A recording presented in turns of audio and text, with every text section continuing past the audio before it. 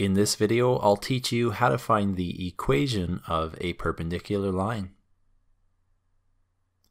So I showed you the formula for the slope of a straight line before, where it equals the rise divided by the run. And unfortunately, that always isn't the case, and we can use the equation of one line to determine the equation of a perpendicular line. We do this by representing slope as m perpendicular, that's the slope of the perpendicular line, is a negative reciprocal or -1 divided by m. We can use that equation to solve a question like this. You see the red line is increasing and its formula is y equals 3x plus 1. And the blue line is perpendicular to the red line, where we see that we don't know the equation here, and we do know that it's perpendicular because all of the angles that they intersect at are 90 degrees.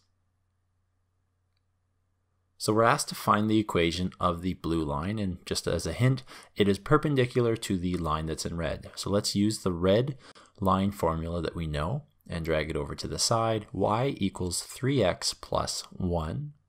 So this tells us a couple things. We first know that the formula of the slope of the red line, or m, equals 3, because that's what is in the equation. And we also know that the b value, or y-intercept, b equals plus 1.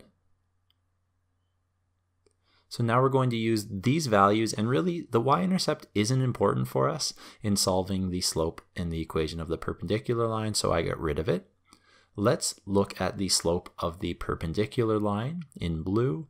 M perpendicular equals the negative reciprocal, or -1 divided by the slope of the red line, which is 3. So the slope of our perpendicular line is -1/3.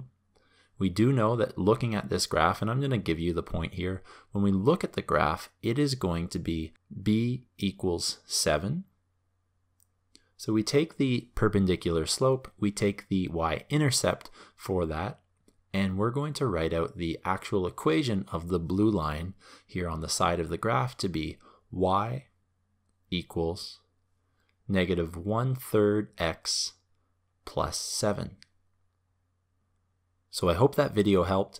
If it did, please be sure to give us a thumbs up, let us know in the comments below video ideas you'd like to see, and please subscribe to the How To Scholar for more how-to videos.